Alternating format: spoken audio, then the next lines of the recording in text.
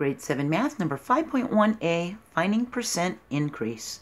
Now we can find a percent decrease also. We're going to do that in 5.1b, the next video. So percents can be used to describe how an amount changes.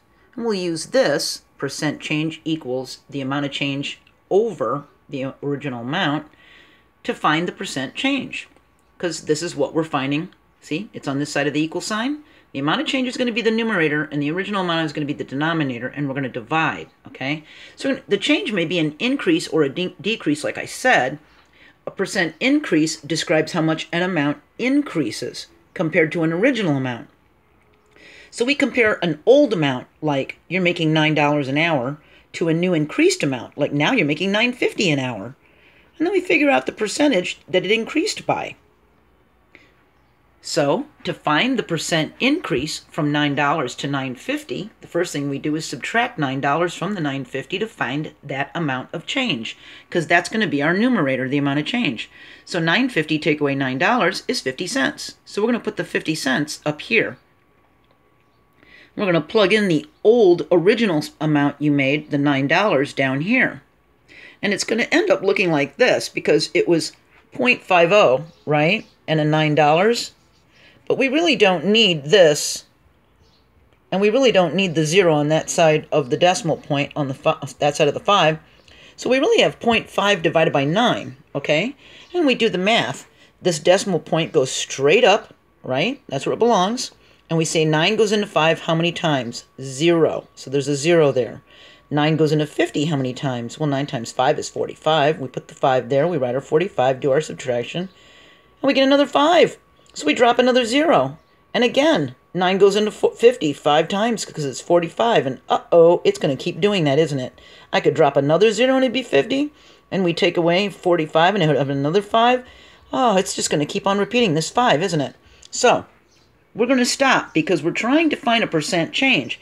So we really don't want to have more than 3 spaces away from that decimal point to come up with a percent. Because a percent is part of 100, isn't it? And we're already getting into the thousands place.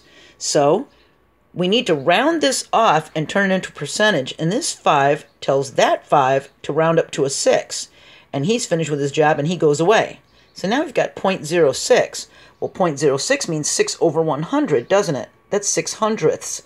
That's 6%. I'm going to use an approximation sign instead of an equal sign because the real equal is 0.055555, and it goes on forever, right? And we wrote 0.06. So that's just an approximate answer. So we can't use a real equal sign.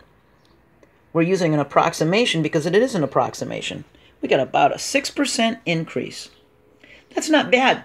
The cost of living is usually a 3% increase. So if you got that raise from $9 to $9.50, that's a pretty good increase. All right.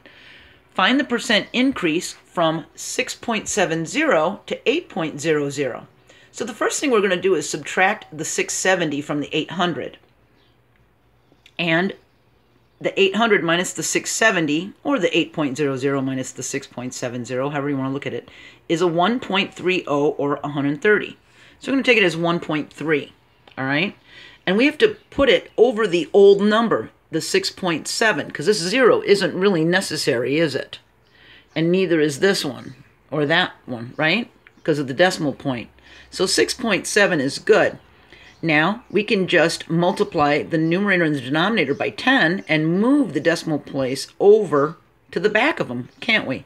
So instead of having 1.3 and 6.7, if we multiply both of them by 10, whoops, that's going to move them over, isn't it? It's going to move that decimal point to back here, and we'll have a 13 and a 67, all right? So now we're putting 67 into 13, nope. Into 130, yeah, it'll fit in one time. So we do our subtraction and get 63. We add a 0, drop it down, and how many times can 67 fit into 630? We do a little math on the side, and 603 is 67 times 9, so I put a 9 here. And I put the 603, do the subtraction, get a 27, drop another 0. 67 can go into 270. Did a little multiplication on the side, 268. You can take that away and get a 2 left over, but we're trying to find a percent. So we don't want to get too far away from that decimal point, right? Because a percent is 2 spaces from the decimal. All right, so now we've got 0.194. We need to round it off. Well, the 4 tells the 9 to stay the same, and then when he's done with his job, he just goes away. So because it was a 4 there, we're not going to use an equal sign because we're rounding. So it's not an exact equal, is it? It's an approximation, just like that other one, because we got rid of the 4. And it becomes a 19% increase, right? We have a 19% increase. Let's try it one last time for those who think they need it, all right? We're going to find the percent increase from 54 to 70. Now there's no decimals, okay? So the first thing we do is we subtract. We take the 54 from the 70 and we get 16, okay? So that's going to be as the numerator, and the old number, the 54, is going to be the denominator, the old number that didn't go up, okay? And that's going to help us find the percent change. So we need to do 16 divided by 54. But in order to do that, we have to add a decimal place and some zeros to the 16, don't we? And then we do 54 divided by, 160, 160 divided by 54, because we had to add that, because it won't go into 16, will it? We raised our decimal point up right there. So we know 54 will go in 2 times, and it'll be 108 from the little multiplication we did on the side. All right? We do our subtraction. We get 52. 54 can't fit into 52. We drop another 0 down. And little multiplication on the side. We find out a 9 can fit in there, so that's 486. We do our subtraction and get 34. Drop another 0 down.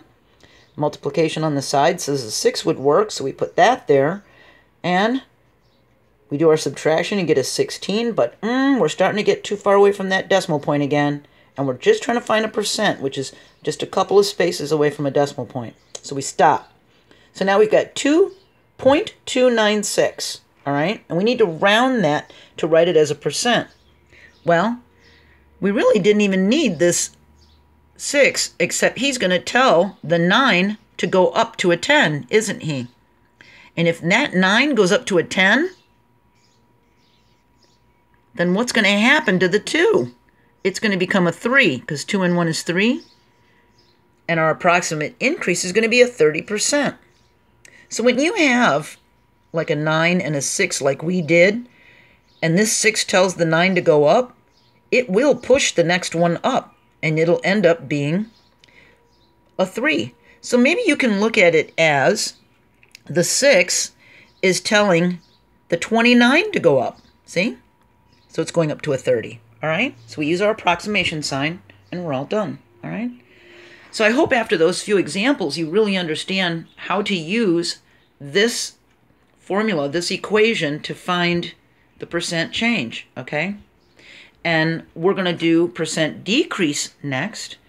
And for those of you who feel like I've really helped you, if you'd like to support me and become a monthly patron, you can go to patreon.com. And I think it's like $1 a month, and you can help support Joanne School.